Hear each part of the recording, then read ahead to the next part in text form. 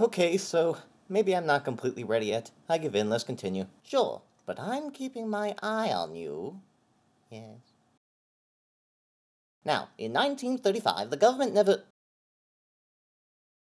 Oh, that little scamp. How clever, how playful, sneaking out to play ruddy hooky and replacing himself with a wooden decoy, just to annoy the snooty instructor. Well, I didn't work because I'm not the least bit annoyed. No, sir. We proper English chipmunks have a strong constitution, and if he thinks I'm going to tolerate his reckless behavior, scurrying about mindlessly, then he's wrong.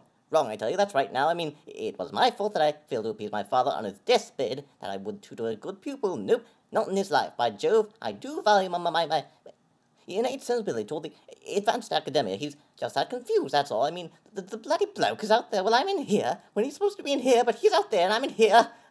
I'm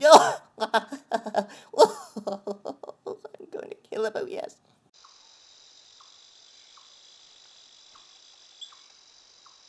Cory! Cory! Cory!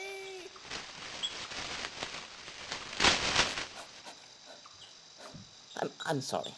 Maybe I've been going a bit too far on the subjects.